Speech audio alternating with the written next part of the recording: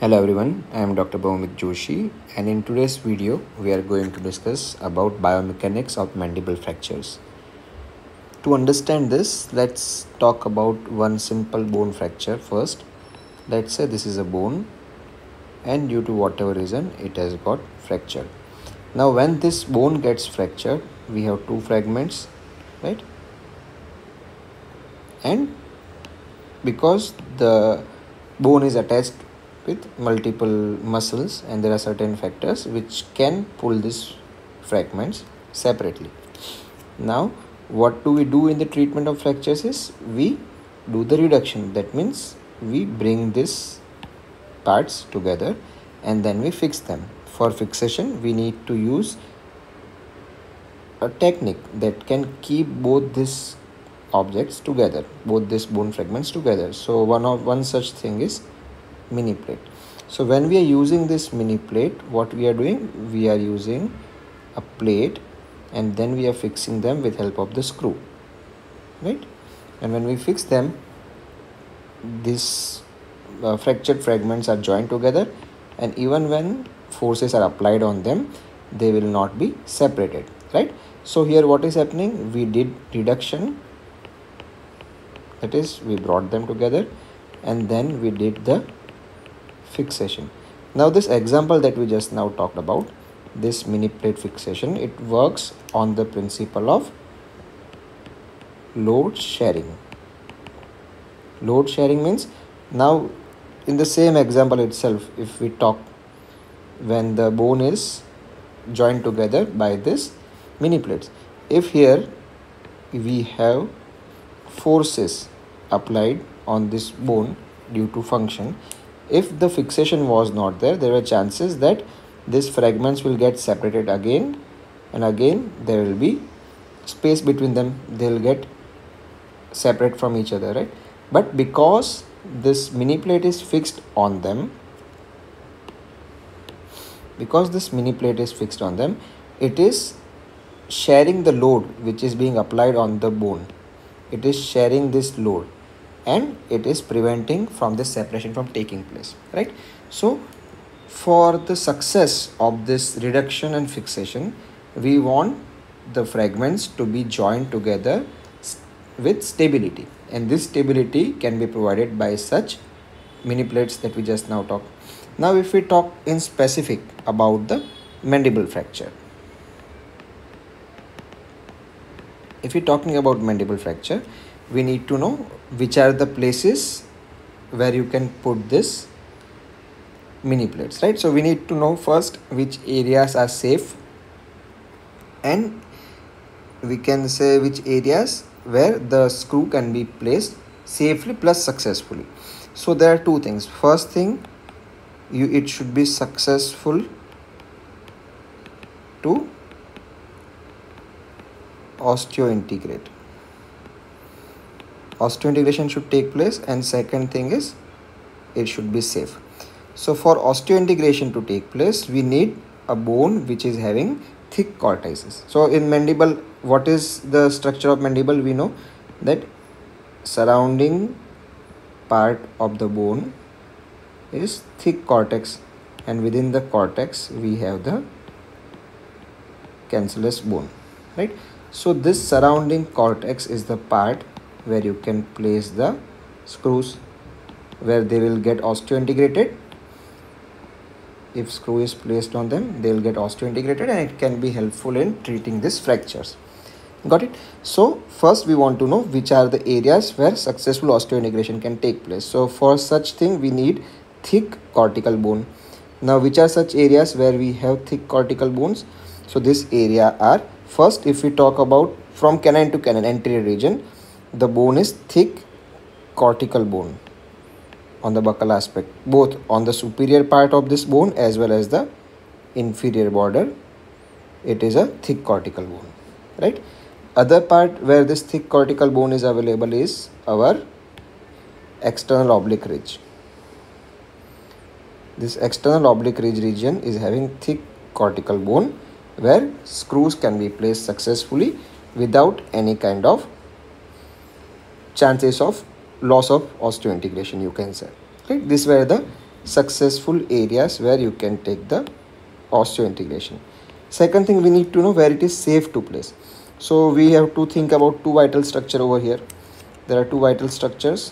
One is tooth when we are talking in terms of this plating, and second thing is our inferior nerve. So first thing is tooth. So in the areolar bone, here you can see these are our teeth. So obviously in this area you cannot put the screw. And second thing that we have to think about is our inferior nerve, which originates from the lingula, and from lingula it is going all the way to the mental foramen. So this is also an area where placing the screw will not be advisable. So we know where it is advisable to put the screw, and we know the area where it is not advisable to put the screw. One more thing we need to know about this inferior nerve is its distance from the cortical bone. So let's say over here, this is the cross section of the mandible that we had discussed. So here we have a tooth. Okay, this is also cross section of the tooth. Just get the idea. This is the nerve and this is the tooth. So if there is a inferior nerve, let's say this is our inferior nerve, right? This inferior nerve, two things we have to see: its distance. First thing we have to think about is its distance from the inferior border of the mandible. So from inferior border of the mandible, usually this inferior nerve is 8 to 10 mm away.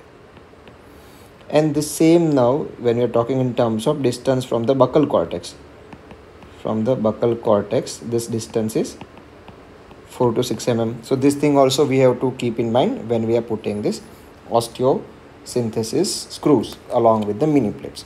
So now we know the areas where the successful integration can take place, areas where the screws are safely placed, and the areas where it is not safe to put the osteosynthesis screws, right? Now second thing we have to see, although there are areas where we have seen which is safe, where you can place, let's say this area is safe, this area is safe, this area is safe, all these areas are safe where you can put the screw. But just like that, putting the mini plate for the sake of putting is not going to be helpful. We have to also see that it can successfully hold the fracture fragments together. Okay, for that we have to understand the biomechanics of the forces acting on this mandible, right? So for that, here you can see in this diagram there are two zones within the mandible. One is the tension zone and other is compression zone. So what are these tension zones and compression zones? Let's say this is your mandible, and when you are chewing, the load is being applied on the anterior part of the mandible, and when the load is being applied, we are pushing the mandible downwards, right? And because mandible is being pushed downwards, let's say there is this fracture line here. Because of the fracture line, these fragments are not joined together and we have not fixed them yet. So because of the forces, they'll get separated from this place. They'll get separated and the front part will go downwards like this. And when it is going downwards like this part will get separated, as you can see here. This part got separated, this part remains fixed. Okay, this part is not going to go anywhere, but this part is getting downward movement. So here you can see this separation taking place. Now because there is separation between these two fracture fragments on the top side, here we have the tension zone, right? This is the tension zone that we have seen. Same way, let's say in the same example we are seeing like this, the fragment is going downward like this, right? So these two parts are being separated from each other. So here we have the tension zone. At the same time, in the lower border of the mandible, these fragments are being pushed into each other because the mandible is going downwards. So this is the area where compression is taking place. So these are the tension zones and the compression zones while in function, for example while chewing.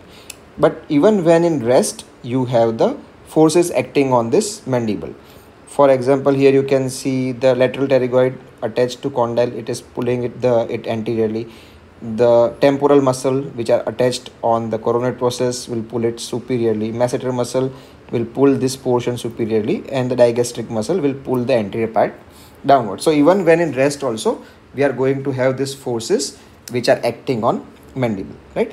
Now there was the one experiment done by Champy, in which he found out in which areas what kind of forces are being applied. So this thing we have seen that on the superior border we have the tension zone. In this area tension is prevalent. In the lower area, if we see, we have the compression prevalent.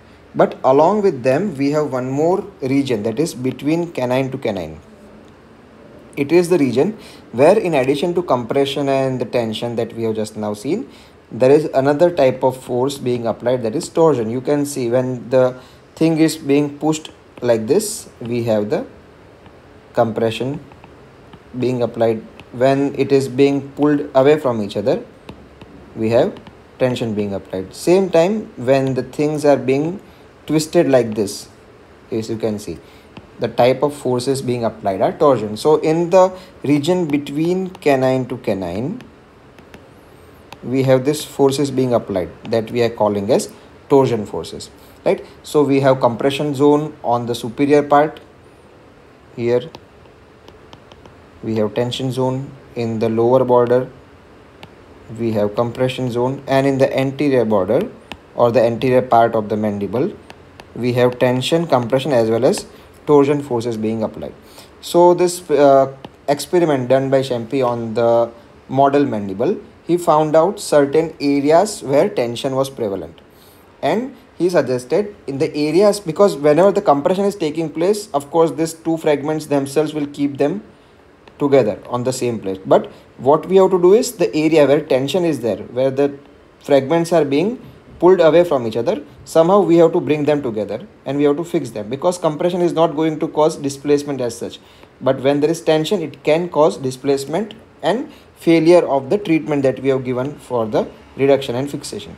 So what we want to do is we want to keep this fractured fragment together by fixing the plates in the tension zones. Now we need to know which are the tension zones. So as per the experiment done by Champy, what he found out was the areas just below the root apices.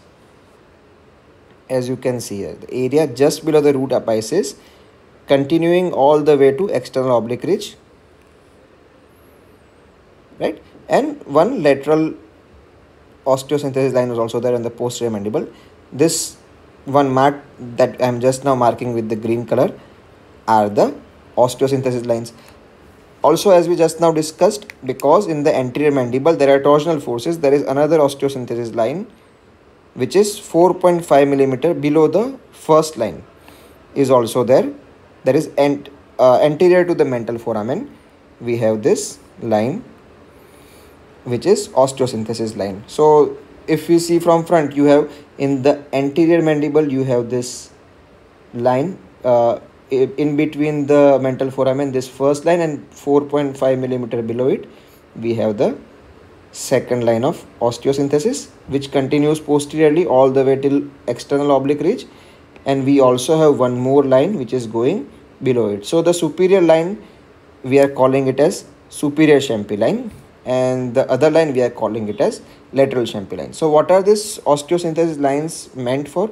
So whenever there is fracture, let's say the fracture is in the symphysis or parasymphysis region, in that case we are going to put the plates in this osteosynthesis lines. These are the areas where you have to put the plate, or you have to do the plating. If it is body fracture, this is the area where you have to do the plating. Now if it doesn't mean that because here we are putting these two plates, that we also have to put two plates in the angle region also. No. Although there are two lines as it has been shown just now, that is superior Champy line and lateral Champy line, it is advisable to just put the plate on the superior Champy line only.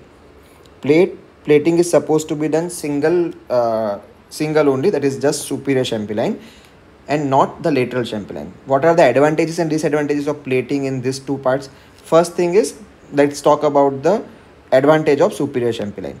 So advantages, like whenever you are doing plating in this angle fracture, let's say this is our angle fracture which is done, which is there, and you are putting the plate on the superior Champy line. So whenever we are doing plating, in that case there are chances that after plating there are chances of splaying of the fracture on the inferior border. Splaying means although they are being fixed on the top part, they get separated a bit on the lower border, but over time they'll come together and this splaying will resolve. That is the benefit of superior Champy line. When we are talking about lateral Champy line, there are two disadvantages. First is it is very difficult to put the plate on the lateral aspect. You have to do excessive retraction, which will be very much troublesome. And second thing is this splaying that we just now talked about. This splaying will also take place when you are using this lateral Champy line plating. But this splaying which is taking place over here will not resolve when you are using the lateral Champy line osteosynthesis, but it will resolve when you are using the superior Champy line. Okay, so this was about the Champy's line of osteosynthesis and biomechanics of the forces acting on our mandible.